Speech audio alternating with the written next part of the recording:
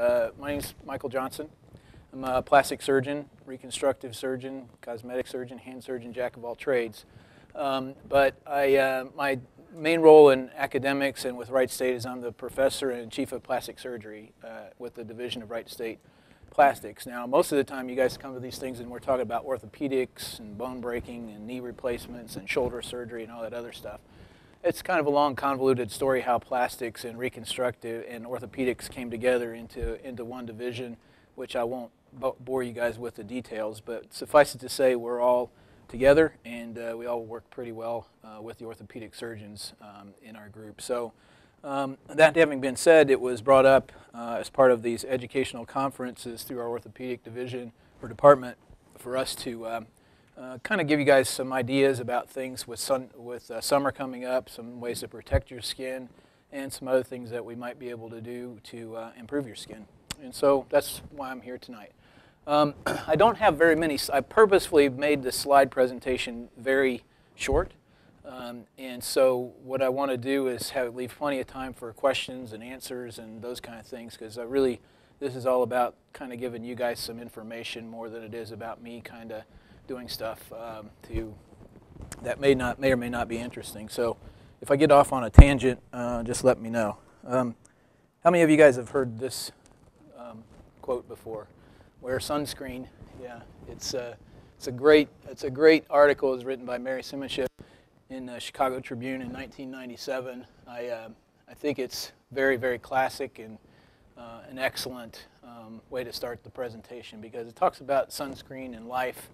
And it was initially thought that this was written by Kurt Vonnegut, and got kind of an urban legend was that this was a graduation speech, but it really wasn't. It was written by a lady in the Chicago Tribune. I recommend you look it up if you haven't had a chance to. So what is sun damage and how does it occur? So basically we're talking about ultraviolet rays that come from the sun, originating from the sun, and it's a form of actual radiation. Radiation being a powerful force that sometimes is used to treat cancer, and these are just waves of energy that come from the sun and then they interact with the skin. And this interaction leads to structural, conformational changes and biologic changes that occur in the skin. And this can lead to skin cancer and premature aging, precancerous lesions, all kinds of different things. So I call it ultraviolet radiation, but it's actually ultraviolet radiation. It's you have UVA and UVB. UVB radiation is radiation that really works on the top layer of the skin, the epidermis, and doesn't penetrate very deep. UVA radiation is the one that's more serious, and it was only recently that they started developing sunscreens that actually work for UVA. So UVA sunscreens, the SPF that we'll talk about, or the sun protection factor that you see in radiation or in sunscreens, actually only accounts for the UVB type of, in terms of the scale. So most sunscreens now do have UVA protection, but it has nothing to do with the SPF factor, which is kind of interesting. So that's still science that's in progress right now. But almost all sunscreens do have UVA and UVB protection. UVC, there's also UVC, but it doesn't actually ever reach the earth to have any effect on the skin. So SPF means sun protection factor. You see it on every bottle. How is it measured and how much is enough? Some frequent questions that we see. So SPF 15 is recommended year-round by dermatologists, which is kind of interesting. As I mentioned, SPF only measures effectiveness against UVB radiation, which is less important than UVA.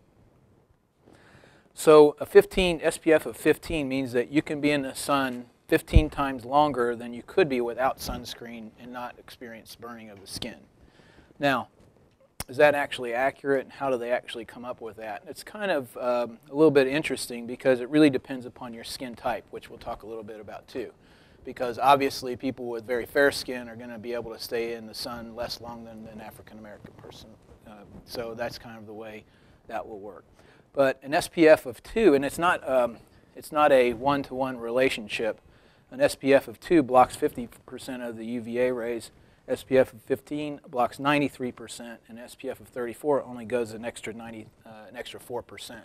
So when you talk about SPF 70, SPF 50, you probably are getting minimal benefit once you get beyond the SPF of 15 or 30, something along those lines. So skincare is also a broad topic. We're going to talk a little bit about some over-the-counter creams, peels, lasers, and other things that we do. But skincare basically has a lot to do with moisturizing. And a lot of the sunscreens will do this for you also. But that's probably the main thing, is moisturizing and cleansing agents that we're talking about there. Peels are basically chemicals that we apply to the facial structure that actually take the top layer of skin off and produce an inflammatory response in the dermis, which helps to thicken the skin and improve the skin. And then lasers we'll talk a little bit about too. And I'll be happy to go. That's almost a whole nother hour-long talk about that. But the interesting thing, and as part of my job, I am a burn surgeon as well, and so we see a lot of burn patients. And it was very obvious to me early on in my career that patients that come in that have flash burns to the face actually do, if they they're not severe enough where they require grafting, if you follow them for a year, 2 years out, they look much better than people their own age in that situation. And it's because it's essentially peeling things off. Now, we don't recommend you go out and, stick your hand in a gas grill and light the propane and blow it up. That's not what we're asking you to do here. But it was an observation that we find that an injury, if it's not a severe injury, it's the old if it doesn't kill you, it makes you stronger. If it doesn't kill you, it makes it look better sort of thing. So I just want to show you a couple of pictures about how these things look, because this is how patients look on the left here after a flash burn to the face. And on the right, this is a guy that's about a year after the surgery. You can see how smooth and shiny his skin is. Hardly a wrinkle on this guy who's in his upper 40s, almost 50. So pretty amazing appearance in terms of how that looks. And this is not a treatment that we did or anything like this. This is just a burn patient. Sure. Fire away. I'm happy to.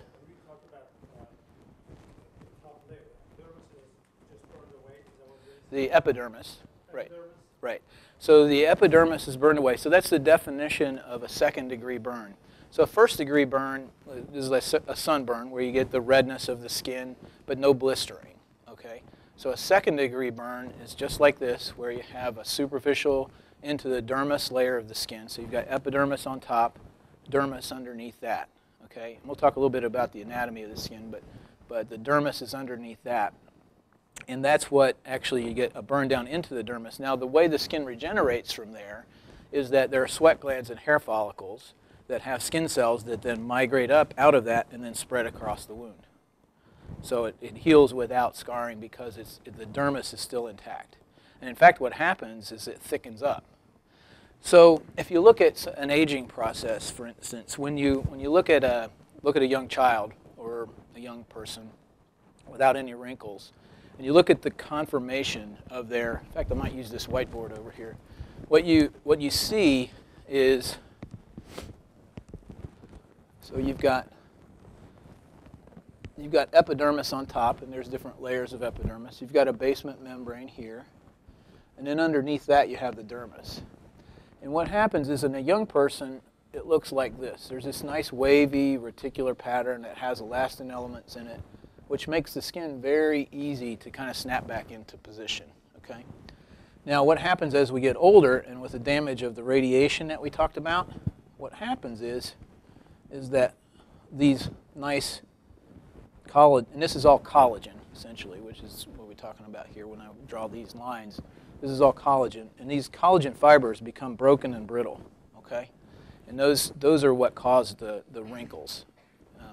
It actually doesn't necessarily cause the wrinkles. The wrinkles are caused by the underlying muscle pull and that's when we're talking a little bit about neuromodulators and Botox and those kind of things. But when you have a transverse line across your forehead, it's because the skin is set up because it's brittle, and then you have muscles that are raising your eyebrows. And so those lines always occur perpendicular to the underlying muscle. So these lines that occur on the face and wrinkles like that always occur perpendicular to the line of the underlying muscle. Very predictable. Did I answer your question? Yes, and as far as the thickness of the Oh, it depends on the location on the body. Like eyelids are very thin. We're talking just maybe a couple thousandths of a millimeter. Back skin can be up to 5 to 7 millimeters, even more in some patients. Yeah. So the burn injury that occurs, it kind of hits this level right here. Okay. And then there are sweat glands and hair follicles that are in a deeper layer of the dermis. They migrate up. So this is all gone initially. They migrate up and spread across. But in the process of that, what happens by causing an injury, it stimulates collagen production. So you get back to this normal looking activity by causing that kind of a controlled injury. Is there any way to make the collagen last longer or reduce that via diet or some certain exercises or lifestyle changes? Sure. Is there any way to make the collagen last longer? Some of it's hereditary, some of it's genetic. In terms of there are certain ethnic and racial characteristics that have, some people have thicker skin than thinner skin overall. In terms of diet, no, not really. A healthy diet is what you need to have, and then that's why we're here talking about sunscreen. It's certainly true that that the people that live in less tropical climates have better skin than people that are in the sun all the time. Especially if you're Caucasian in a tropical climate, you're in trouble in terms of these kind of problems. And one last question. What is the thickest skin? What part of the body has the thickest skin? Back. Yeah, the thickest area, the skin that's the thickest is on the back. Yeah. Okay. Yeah, any other questions? Was that clear on how the skin works? Okay. So when we're talking about skin types, this is what we were talking about. There's actually a dermatologist named Fitzpatrick who came up with these types of skin types. And so a type 1 person always burns, never tans. A type 2 is always burn, rarely tans. That's me. Type 3 gradually tans. Type 4 sometimes burns but always tans. Type 5 rarely burns but tans well. And then African Americans will be type 6. So these are how you get into those, how you can categorize patients. What does this mean for me clinically as a plastic surgeon? It just has to do with how we look at when we're recommending different types of therapy, where we start and where we go from there. The last category is interesting to me because I was working with an African-American woman, and it was summer something, and we were talking about sunburn. And they were saying, oh, yeah, but you never sunburn out. She says, wait a minute. And she showed her arm, and she said, we certainly do. Yeah, yeah. And I thought, wow, everybody burns. Well, that's true. And the question, the comment was made that African Americans do burn, and that's true. I don't have a picture of my partner. He's actually from Cameroon, and he actually underwent a peel, and he had very sensitive skin from that too. So it's not that you can't burn, but the effects of that burning are much less than in a Caucasian. Yeah. Yeah. Sure. Yeah, but it's almost always temporary. I mean, always temporary, really. So layering. This is kind of what I wanted to get into. A little bit about on the objectives. I think I mentioned layering. Layering is kind of like a cake, and that's more or less you're getting the concept of that from what I started out in with the drawing there. So you have epidermis, which is the top layer of the skin. Then you have dermis, which is the collagen layer of the skin that gives it strength. Underneath that you have fat, and underneath that you have muscle, and underneath that you have bone. So the way we think about skin care and sort of facial rejuvenation in it without surgery sort of thing is by looking at it in terms of layers. So bear with me, this is a little bit, it's maybe a little bit on the cosmetic side, which we'll talk about more about other things if you want to, but this is just from the standpoint of if you come to the office for a cosmetic consultation about, how do I make myself look younger. So we work in particular with this group at Transforming Techniques, which is a medical spa down in Centerville. And these are some pictures of some of their patients who they basically just do, these are estheticians that are boarded by the American Board of Cosmetology. This is nothing that I did actually. but they do a really nice job of skin care. And just by doing skin care, it's amazing what kind of results they can get sometimes. We're talking about what they use is the layered AHA peels. That's alpha hydroxy acid. They're allowed to do, and that's basically a fruit acid peel. And what they do is they brush a little dilute chemical on your face, and you get a little light burning, but typically no blistering or anything along those lines. It's just designed to affect the epidermis, the top layer. But you can see that just affecting the epidermis sometimes has a pretty nice result. Amazing how you wouldn't think it would do much, but it certainly does. And so they do also things such as microdermabrasion, where it's a little sandblaster that goes over the face, which when they first came out, I was like, really? That shouldn't work. But you know, they showed pretty nice results. And then a few years later, it comes out in our aesthetics journal that you can actually increase some collagen production just by working on the outside. So there is some outside-in effect. Sure. When you do a peel, are you removing the epidermis? Correct.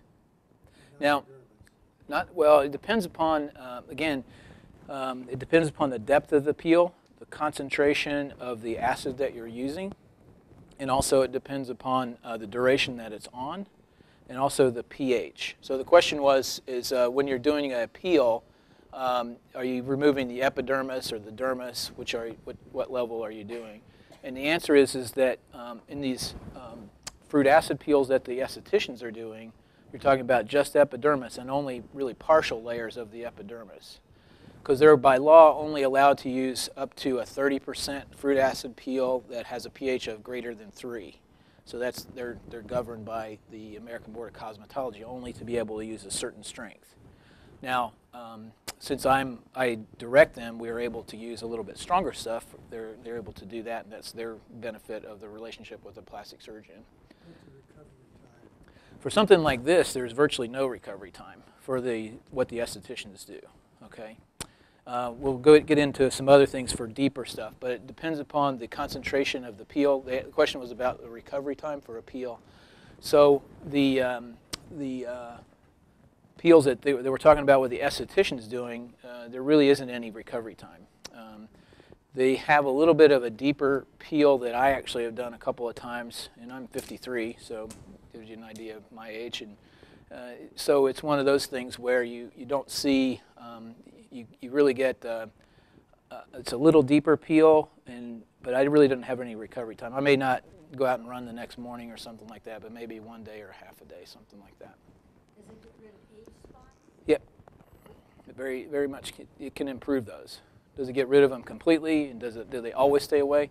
Not always, because there is some, if you go back out in the sun without sunscreen, you can restart the process, of course. Can you explain how they are formed? Sure. The question is about age spots. So age spots basically are abnormal production of melanin, which is in the skin. So melanin is, if I may go back to my board here, melanin is produced in this basement layer. So it's what gives you freckles. And it's produced right at this level of the epidermis here, okay? So what happens is the sun, when that hits it, certain patients, and this can happen if you have a burn injury or one of these peels, you want to make sure you wear sunscreen, because any kind of injury to that area will increase the likelihood of these cells to be sensitive to the effects of the sun and produce more melanin. So the answer is that age spots, we don't know really, I can't really tell you why they develop in, like on this cheek and maybe not on the other cheek, or that's all genetic invariability. But certainly things such as burn injuries, previous surgery, those kind of things can all increase the likelihood of those kind of things developing, those kind of spots developing. So there's different forms called, one form is melasma, which is, you might have heard of that, but that's where mostly it occurs on the cheek, and you get hyperpigmentation of that area. It's flat, not raised or anything like that. And also, this is the area, these kind of things are where melanomas develop, which is a serious type of skin cancer. So these melanocytic cells right here, if they start to become abnormal in terms of their behavior and their biology, they can become skin cancer. And melanoma is a pretty common skin cancer, and it's a serious one. And the way we determine the outcomes from melanoma are really how deep does it penetrate into the dermis. So we can grade melanomas on how deep they penetrate that way. And the outcome is directly related to how deep does it penetrate. And they actually have little micrometers that the pathologists get in there and they measure them under the microscope. And we get a different level of like maybe 0.5 millimeters or 4 millimeters or different things. Okay. Sure. Curious, you were saying something about freckles and how you develop freckles, and some people are so freckled and other people don't get them at all, and sometimes you get them more from the sun, even if you start out with some, you know. Right. How do you avoid all that? You can't. There's this thing called a double helix that predisposes everybody to freckles if you're predisposed to them. It's what it's what makes everybody an individual. Yeah. Yeah. Well, hereditary. No, so there's hereditary things and genetic things. Okay. So genetic. All the questions that you have are genetics. But we have such a. If you look back, think about all your ancestors, how many people have actually contributed to your gene pool. You know. It's out there. Now, hereditary things are like, there are certain types of skin cancers that are actually hereditary where they pass in an autosomal dominant genetic sort of pathway, but that's not freckles. Freckles are your genes, yeah. Yes? What has to happen for you to recommend a peel? What has to happen for me to recommend a peel?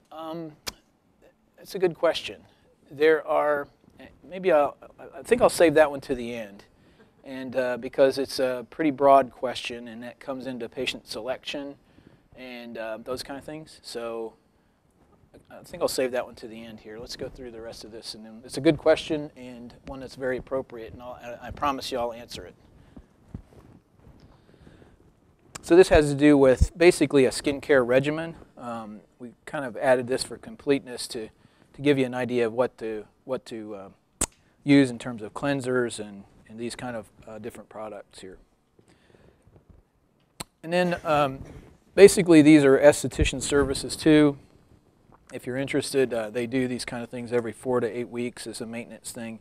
They have a definite routine that the estheticians use, and I think it's definitely something that we've seen huge differences in. In fact, when it comes down to patients that I'll do facelifts on and those kind of things, I actually highly, highly recommend that they see the skincare people in addition, because if they don't do this kind of stuff, they really won't have the best outcome. And that's really what we're looking for. Facelifts do a nice job of kind of tightening and lifting and structural things, but doesn't affect, it's sort of half the job, to be honest with you. And so it's not something where you can say, well, should I have this or should I have a facelift? It all works together. So what's a peel? I guess we already talked about this a little bit, but the peel being application of chemicals to the skin to affect a controlled response and improvement in the skin itself. So I want to talk a little bit about also fillers. So people have wrinkles and those kind of things. What are we doing to kind of help that out? And we can skip over this pretty quickly if you want to talk about other things. But essentially, HA fillers are like the old collagen injections you may have heard of. We used to use bovine collagen to do fillers of lines and those kind of things. And that's all kind of gone by the wayside because of the hyaluronic acid, which is a ground substance in our body. It comes like a gel, and we use it to fill in folds, lines, and those kind of things, lip augmentation. Those kind of things are what we use this for. And it comes with lidocaine, so it doesn't hurt as much as it used to. These are the two products. Just about everything nowadays that comes in cosmetic has two different products because there's two major companies that, Medicis and Allergan, that have these things. So there's competition, so the prices don't go completely crazy. Botox and Dysport are the neuromodulators. Those are the ones that we use to basically paralyze the muscle underneath the skin. And what that does is relaxes everything so that you don't have these lines that are, as I mentioned before, are pulling on the skin that's already brittle in the first place. And these are Botox and Dysport are the two major suppliers of that. And these are all in-office injections.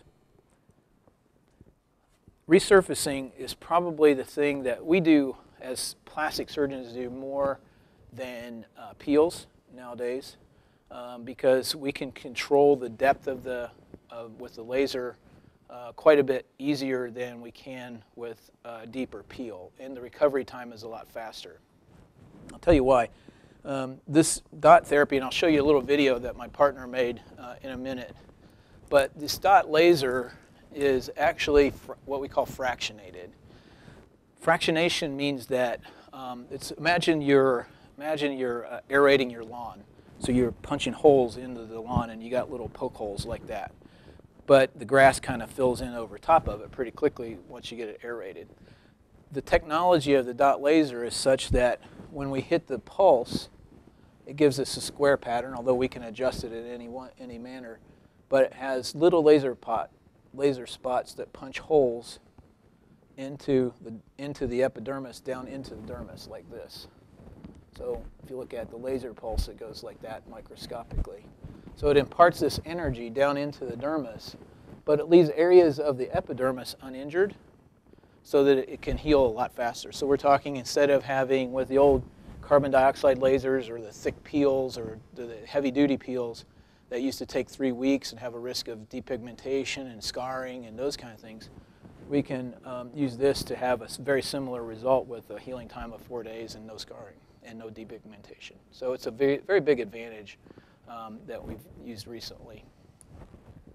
You know, it says single treatment there. We've had some pretty nice results with single treatment, but we've also done some where we've gone back another year later and touched them up a little bit. So I would say that's a little bit. I'll show you the video at the end. The last thing in terms of cosmetic stuff is basically just about volume fillers, which is a new this is a new concept that we didn't really understand a few years ago. And what that is like, you may have seen some of these women that are in California or something like that, that they get plastic put in their face and they look like a completely disfigured cat. And that's not the goal that we want to have here. We want to have a natural result. And so what we found, though, is that's kind of interesting, is that over time, just as we get osteoporosis in our long bones, we can get osteoporosis in the face too.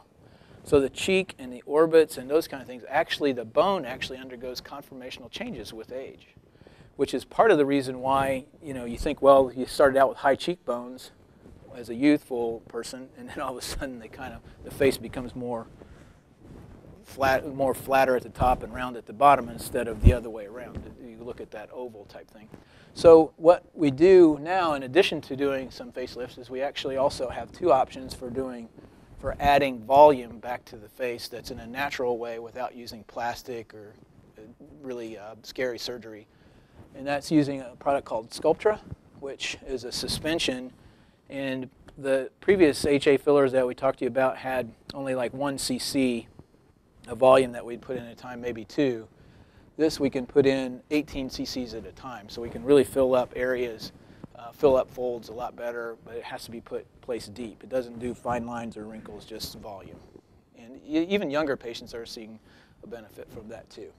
The other option is to use fat, and we do a fair amount of fat grafting too. Somebody's familiar. But anyway, we have, so what we do with the fat is we actually do liposuction to get the fat out, and then we have these different layers of fat in which this is fluid that we drain out, and we just use this layer of fat. Now this layer right here, you might be able to see, is where we have stem cells actually, and that's part of the research that we're doing here, is looking at fat and stem cells or new development. So anyway, that's another option for adding volume. How do you know how much to put in? Are you guessing when you're doing that, or going by sight, or? Well, yeah, it becomes one of those things where there's a little bit of judgment, but we start out with a standard amount that we put in, and if somebody has, you know, like in different areas, so let's say we're trying to fill in the temple area, or the cheek area, we start out with, okay, we're going to do 3 cc's here, 3 here, 3 here, and 3 down at the jaw. If somebody clearly doesn't need as much in one area than another, then we adjust that maybe by a cc here or there.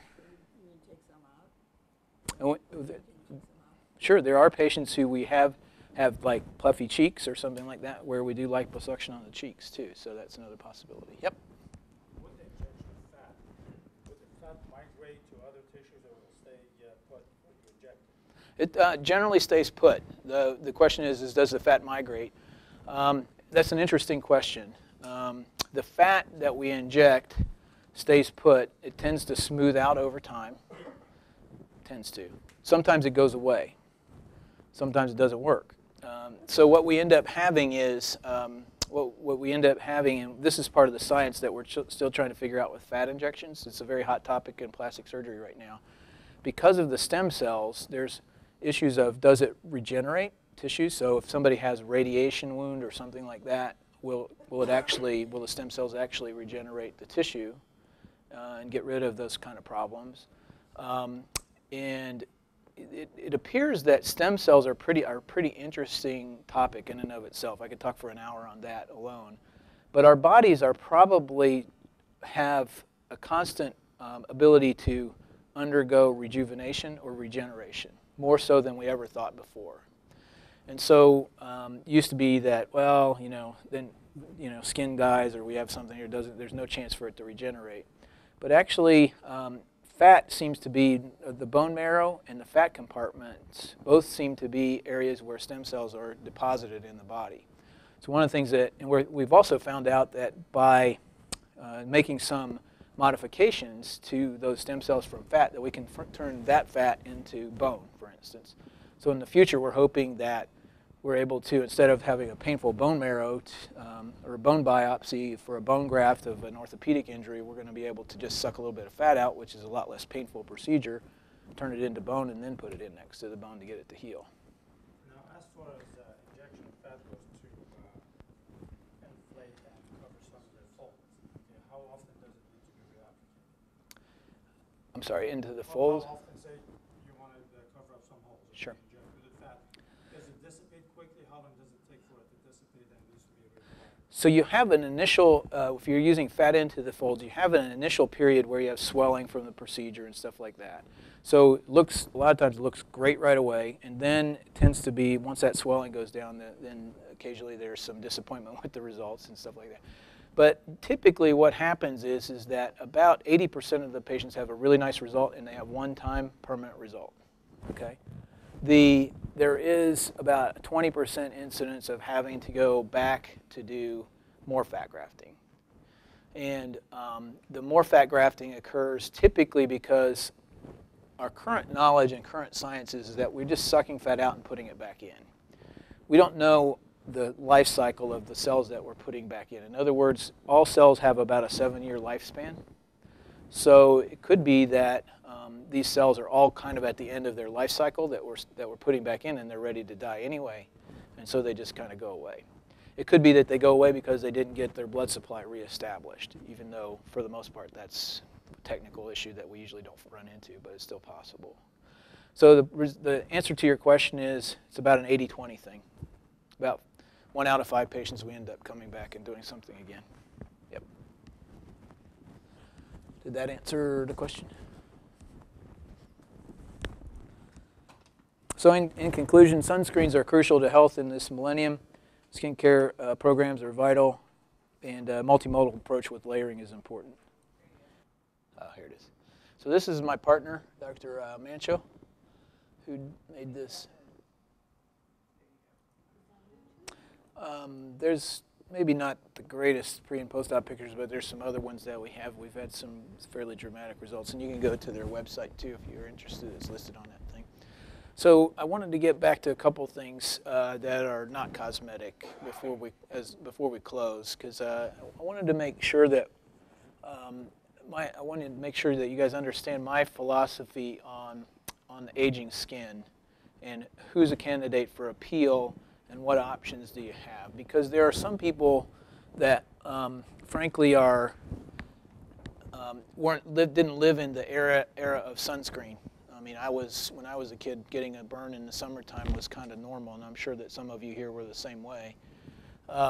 So, I mean, my kids had never went outside without sunscreen, so that's a whole different era, and we'll see how that plays out over the next several years, several decades. But what's interesting, I remember when I first started practice back in 1995, I was in with a plastic surgeon who did a lot of dermatology. That was Dr. Collins was my senior partner down in Centerville, and he did a lot of dermatology. In fact, it was so much dermatology that after 7 years of surgical practice, I was very bored with it because it was, you trained to be a surgeon, and then he's doing all dermatology. But I learned a lot from him, and and a lot of times what we would do would be precancerous lesions on the face. It would be, we would excise them, and they'd come in, and we kept the practice busy by excising and closing lesions and stuff like that, and all these other things. And it was never very satisfying to me because, yes, it was an ongoing stream of patients, but it also was like an incomplete treatment, because if you think about it, if you get a lesion here on this cheek, that's not the only place that receives sun exposure during your lifetime. Your whole face did, your hands did, all these other things. So I've gotten kind of away from that kind of philosophy of just the hunting and pecking and taking off little things here and there as we go.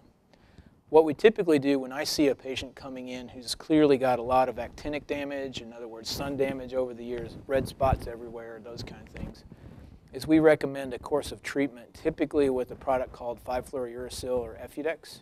You may have heard of it, you may not have, but it's a chemotherapy agent actually that's been diluted out into a formulation of a cream that gets applied to the face twice a day for 3 to 6 weeks. And you end up looking like the guy with the flash burn. I mean, it is a peel, literally a peel that is dramatic, and it's uncomfortable. It's not a mild treatment at all. But what it typically does is it's essentially like getting peels that you would with a laser and those other things, and it gets rid of a lot of that abnormal skin, and it's treated the whole area rather than just little spots. And we use it on the hands frequently. We use it on the face. You have to be careful not to use it on too big of an area at one time, so sometimes we'll treat just the whole face and then do the hands later. That's one of the factors. But the concept is, I learned this concept too in head and neck cancer. They call it a field cancerization concept, which means that the whole area, if you think about somebody that's got a throat cancer, well, it probably came from drinking and smoking cigarettes or whatever, and that whole area is going to be involved with abnormal cells. So it's not just the throat, but maybe the pharynx or the tonsil or anywhere along the head and neck, anywhere that it was exposed to that carcinogen is likely to have a skin cancer, which is why, or have a cancer to it. So the same concept occurs with the face and the hands, anywhere that's had a lot of sun exposure. So that's what we typically do with our elderly patients who come in with a lot of actinic damage, is we try to restart the clock with an actual treatment with topical chemotherapy. In terms of peels, who's a candidate? Basically everybody's a candidate. If you look at it in terms of what type of peel are they a candidate for. So are they a candidate for just skincare, in which they're getting just the top layer and epidermal turnover and cleansing of the skin and improvement in the skin? My daughter's 20 years old, and she goes down for a little peel when she goes down to the estheticians too. And that ranges from people who are candidates for, some plastic surgeons and dermatologists prefer using chemicals to lasers, and there are peels that do the exact same thing that the laser does. Like I said, I don't use those partially because I think the fractionation concept and the healing time makes a lot of sense, as opposed to bathing the whole face in a chemical that leads to a higher risk of complications. For skincare, so for acne, for oily skin, for those kind of things. So when I talk about a peel, again, you're talking about different levels of peel. You're talking about a very thin layer, superficial, that's just helping the epithelial cell turnover on the superficial layers of the epidermis. So if that was an acne treatment, I mean, roughly how often would that have to be done? Well, typically it's about every 4 to 8 weeks, something like that. Yeah, there's a cream for age spots called hydroquinone or Solaquin Forte. So it's basically designed to, it blocks the chemical inside melanocytes that convert the chemical that gives you a brown pigmentation. It blocks that. It's a tyrosine is the chemical. So the question was, is there a cream for age spots? Do you need a prescription for it? Yep, need a prescription for it. And there are also different types of age spots, I will say. Some of them are age spots that are more flat and just depigmentation, like melasma and those kind of things. There are other age spots that are called seborrheic keratosis, which are kind of scaly, itchy lesions that are on the skin. And those we typically don't really use creams for that. We usually have to shave those off. But there's no cancer associated with those kind of lesions. You know, how do you know when you see a spot? Where do you go to a dermatologist because you think it's, you know, we go a lot and have our whatever they do, or do you go to someone like you because maybe it's different? How do you know which one? So the question is, who do you see for these kind of problems? And I think it really is an area of overlap, and it's who you're comfortable with, and it's a matter of having a relationship with your doctor is the most important thing.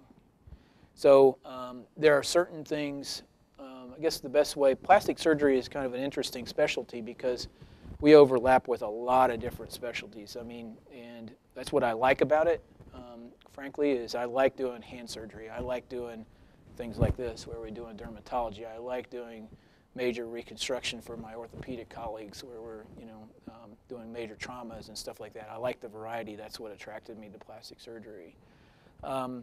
But dermatology, they are also kind of creeping into the surgical world too. So there are dermatologists that are fairly aggressive about doing Mohs micrographic surgery for excising skin cancers. I mean, in the past when I first started out, we probably did all of the surgery for skin lesions, and the dermatologist did just sort of biopsies and then referred them to plastic surgery for surgery. Now there's skin specialists that actually do their own, some of their own even flap reconstruction. So there's a lot of different overlap between specialties. So somebody could come to you and you could say, well, you better go to a dermatologist. Right. Got a spot or something. Right. The question is, somebody could come to me, of course. Yeah.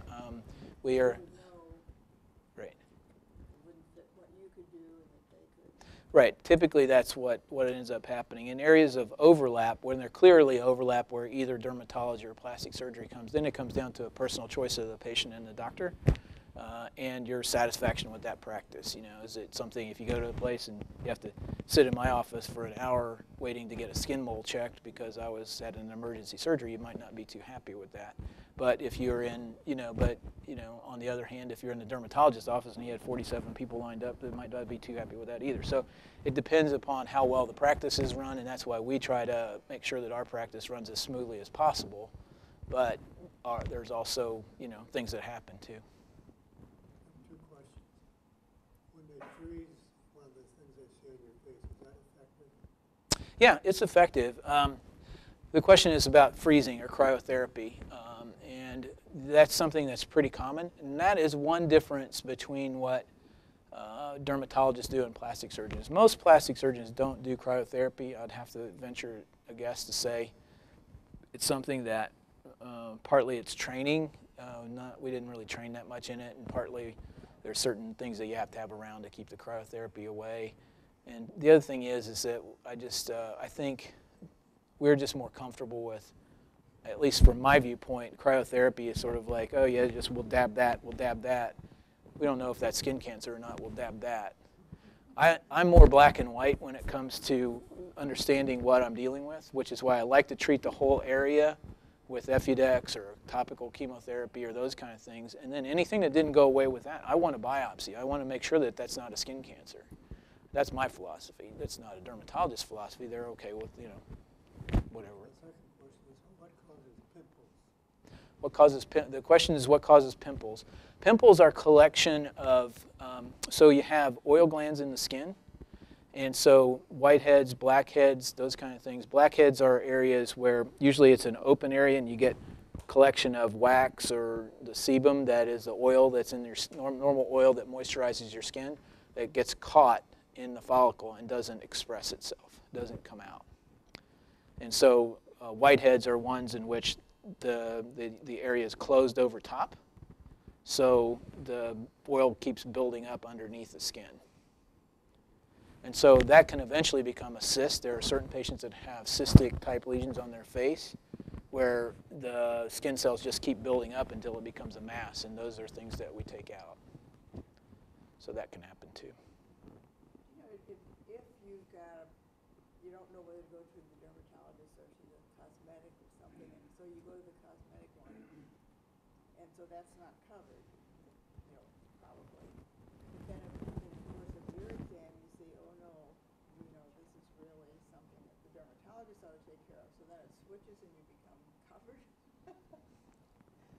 I mean, does that back and forth ever happen? It doesn't happen that often in our practice. The question is if you go to see a plastic surgeon and you go to see somebody that's cosmetic, and then you find out it's not cosmetic and you end up going to a dermatologist and you're switching back and forth, is it covered by insurance and those kind of things? And the answer is that, well, first of all, if you come to the most, not all, but most cosmetic, and this is one of the things, if you decide to go to a cosmetic or a plastic surgeon or whoever you're seeing, you need to know up front what your cosmetic fee would be.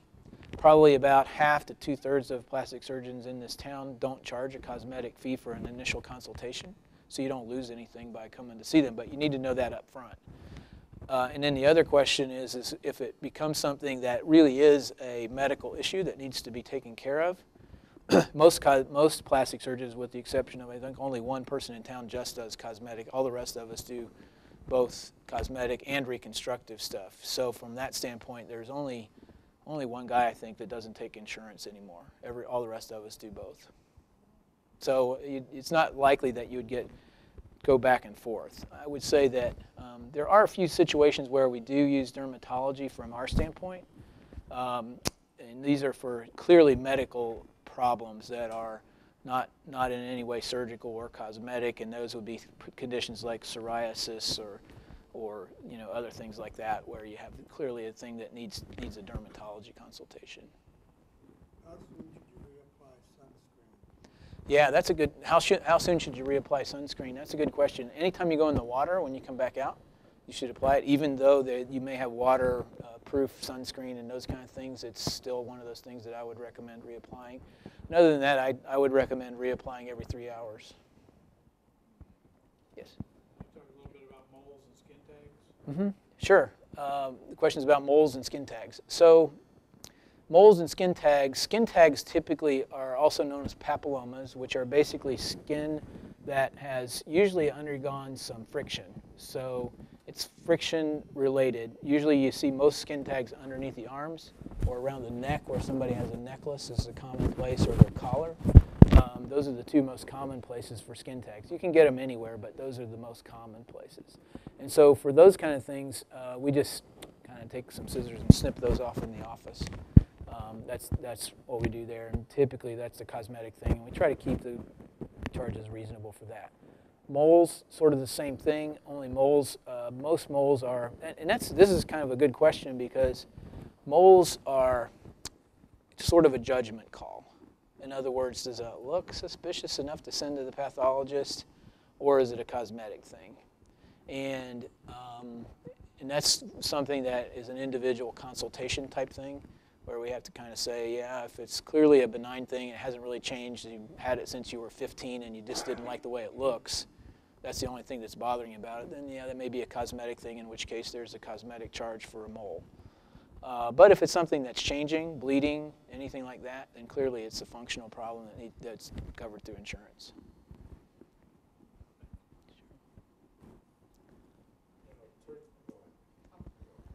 So you mentioned SPF factor only refers to UVB. Mm-hmm. How do you know if you have something that protects against UVA? Are there products that are better than others? Sure. The question is about UVA and UVB, and even though the SPF factor only measures the effectiveness against UVB, how do you know about UVA? The answer is that I don't believe there are any products left on the market now that only block UVB. So they all have effectiveness against UVA now. The question is with the rating, how do you know enough is enough? That's a good question because I don't think anybody knows that right now. But we know there are sunscreens, and you can actually, like avobenzone is one that's a UVA chemical. There's about 15 of them though, and if you really want to know, you can look it up online. But most of the time, if you read the label, I was looking through this through all of our sunscreens, it says effective against UVA and UVB when you read the fine print.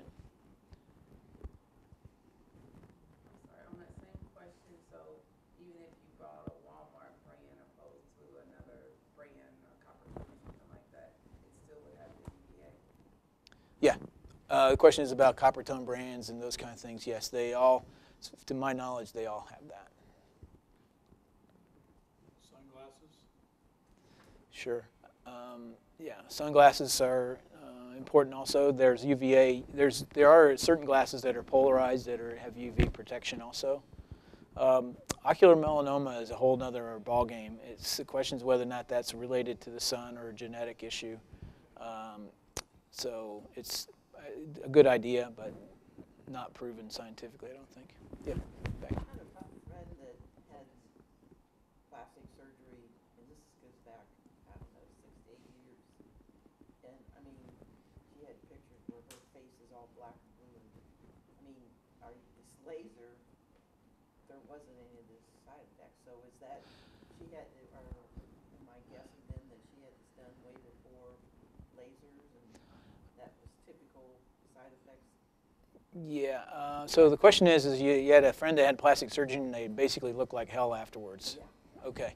Yeah, so that's pretty common actually. And the thing is with that kind of thing is when you have, the question is was it surgery? What kind of surgery? How extensive was the surgery? Were there complications? Were there not complications? So all these things when you talk about that and when you talk about, you talk to a friend that maybe had a facelift or you talk to a friend that maybe had the laser treatment done and they'll say it's the best thing ever or the worst thing ever. It's hard to judge that based on just talking to somebody else because they may or may not have had a good result, or just because they had a great result doesn't mean you're going to get the same. And just because they had a bad result doesn't mean that you're going to get the same either. So it's one of those things where most likely in that situation, the way I would piece it together was she had a surgical procedure and the pictures that she took were probably right after the surgery. You're always going to look bad right after a major procedure like that. I mean, your face is going to be, after a facelift, you get swollen, and usually in about 2 weeks it goes away, or a week to 2. And these people, sometimes you'll see things on TV about these people, oh, I had this lunchtime lift, and it looks great, and all that other stuff. I mean, that's really trying to sell you something that probably is not exactly accurate. That's a very sketchy thing to do, in my opinion. Most of these kind of procedures take a couple of weeks to recover time, and you got to look at that. And the other thing that you'd never want to do, whether it's the laser procedure here, facelift, or any kind of procedure that you have, is you never look at your result at day 1, day 2, day 3, or day 4. You look at it at day 6 months, and day 1 year, and day 5 years. That's when you that's when you judge the results. Two things. When you talk about facelift of any kind, are we talking about removing excess skin? Okay, and how deep do you go in order to eliminate the excess tissue? Sure. Question is about facelifting and how deep do we go and what techniques there are and those kind of things. So, so facelifts are essentially repositioning the soft tissues of the face. And that includes skin, but not skin only. If you're doing skin only lift, the problem is that what you end up with are scars that look bad. You end up with telltale signs of problems in terms of earlobes being pulled down, wide scars, things like that. So the results are usually very poor when somebody does a skin-only facelift.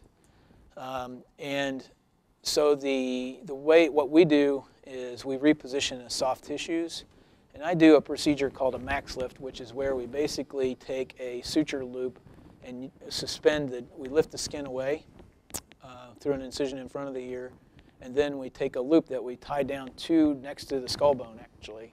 So it's a very significant anchoring point. And then we make a loop that goes down into the cheek and then resuspends all that tissue underneath the skin. And then we redrape the skin on top of that so that it's not under any tension to give you any pulling of the scars or anything like that. We do the same thing in the neck. Occasionally we do one in the upper cheek to kind of help the upper cheek if it needs it to. So there are a lot of different techniques. As long as you're doing something to improve the deep structures, the results are pretty much the same. There was an interesting study that was done a few years ago where they took two sets of twins. They had 4 very famous plastic surgeons that all had very radically different techniques, ranging from basically doing what's called a subperiosteal facelift, where one guy went down and just peeled everything off the bone and lifted it up, to some guy who just did a little bit of this tucking of the soft tissue that I did, and mostly a skin resection and that, but did some of the lifting of that deeper soft tissue, and they all had pretty much similar results. So everybody can brag on their own technique, but probably not big differences in really, the best treatment for sunburn is protecting the skin. That's moisturizing. So some people like aloe. Some people, I usually just use moisturizer. Like our favorite is Nivea or Eucerin. Yep. I remember an ingredient starting with a P, P-A-V-O, something like that. Can you tell me anything about that? An ingredient called PAVO. That it was dangerous. Well, I think there are a lot of different types of elements that go into products that sometimes don't, especially some of these products don't go through rigorous FDA clinical trials or anything like that because they're over the counter. And so they find out later that they were actually maybe sensitizers to this kind of another one. One of them. Yeah. Well, I really appreciate you guys coming out. Hopefully it was educational.